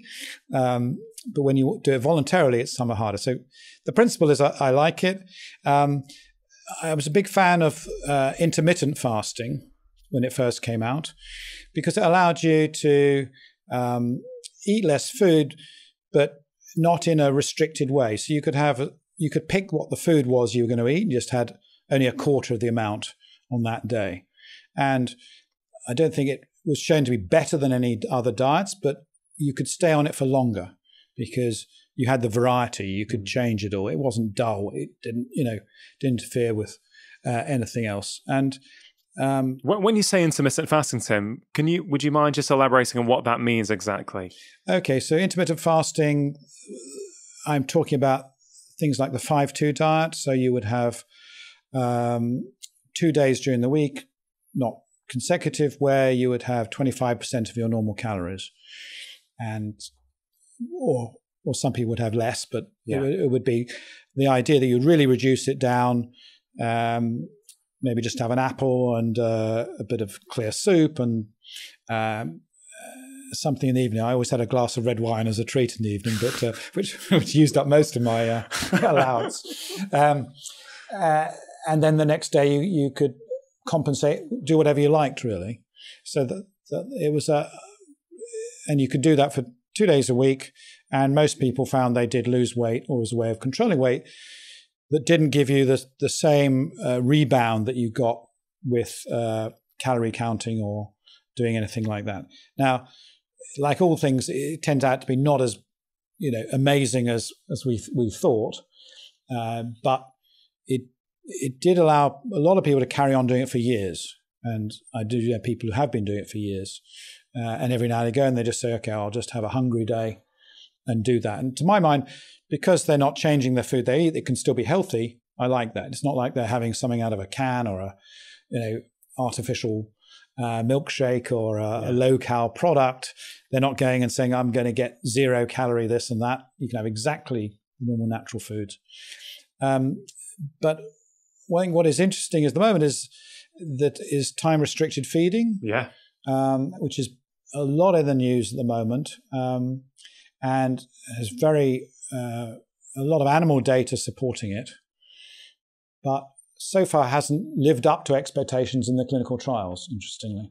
So there have been a couple of trials recently where it hasn't shown to be as dramatic as you would expect from the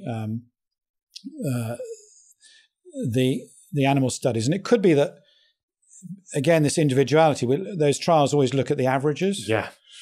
And it could be that some people would benefit from a different time scale.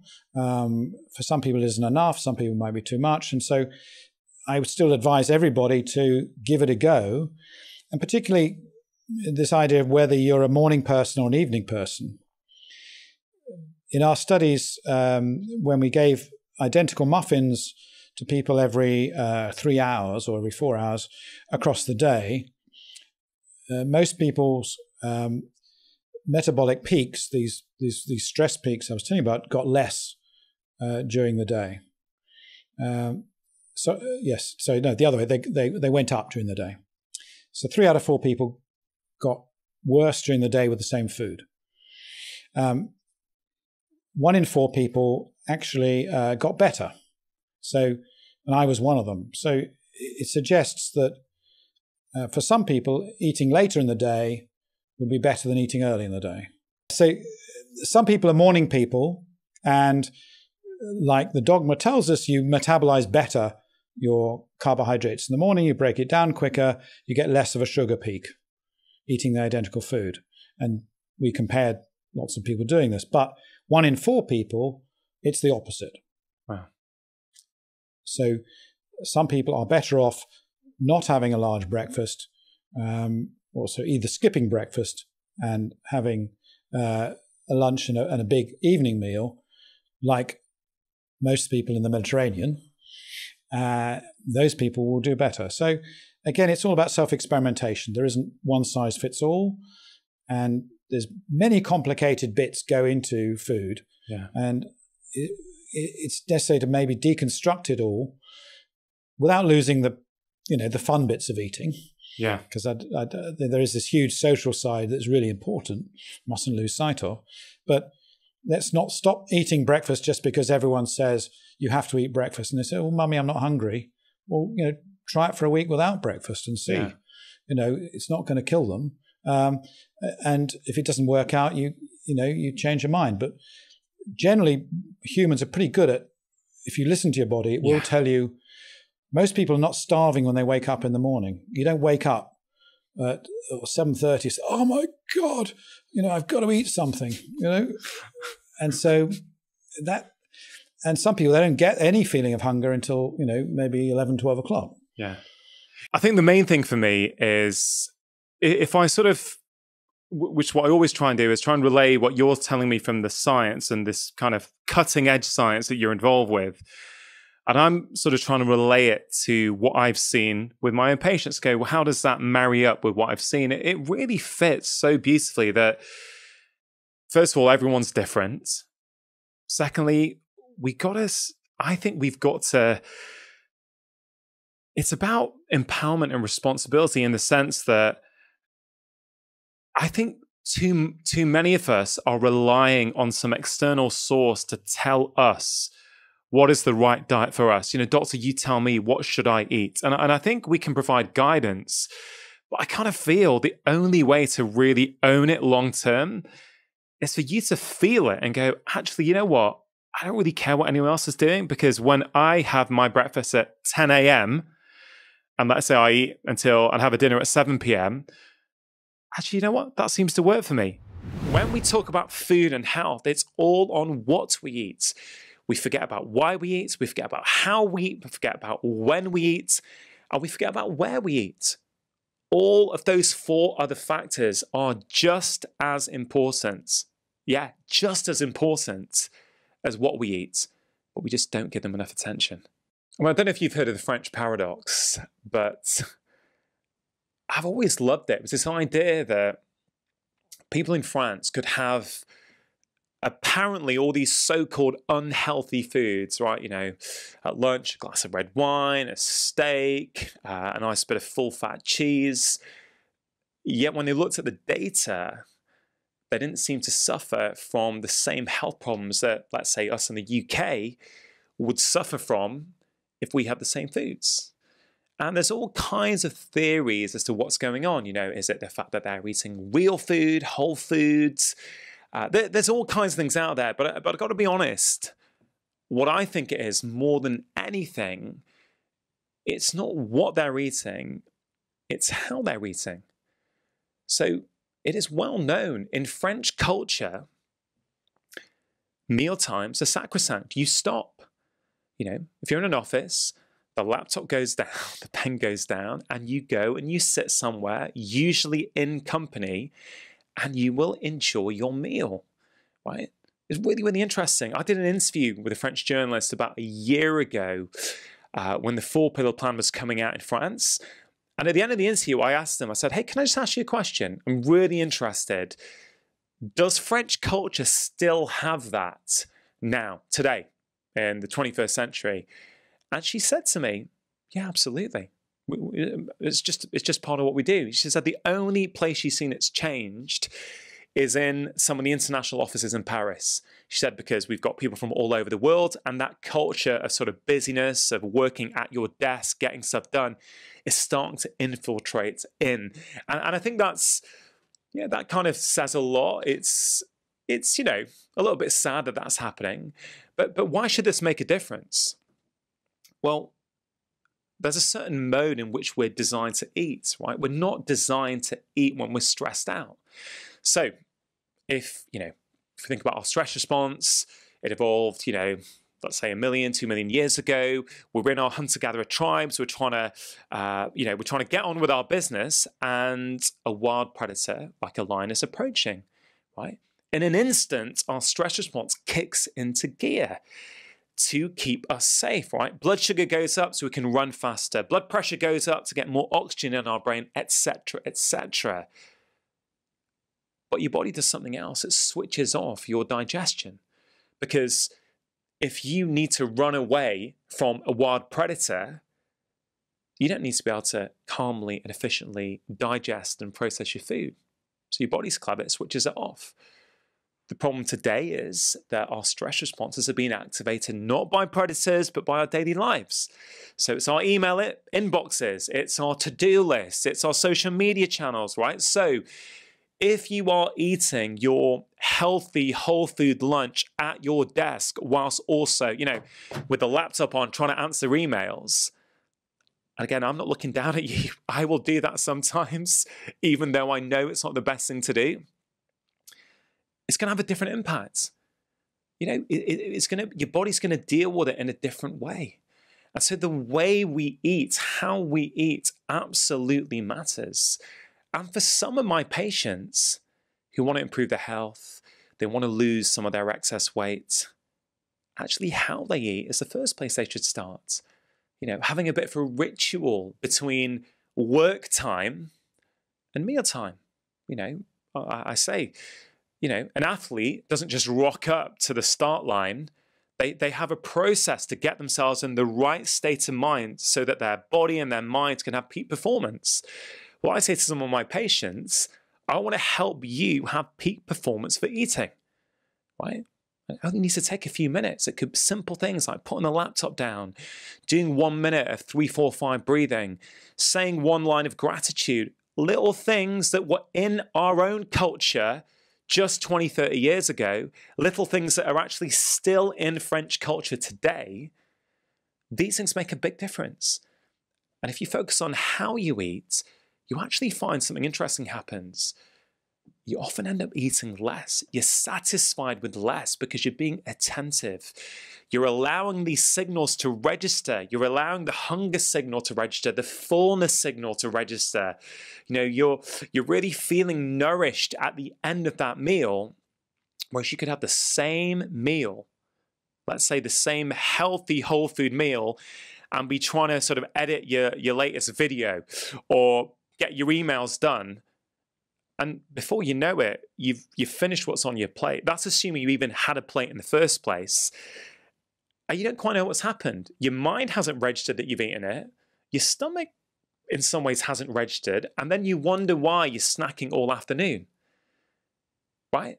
So once you understand this, you can go, well, maybe for me, how I eat is the most important thing, or the thing that I want to address at the moment.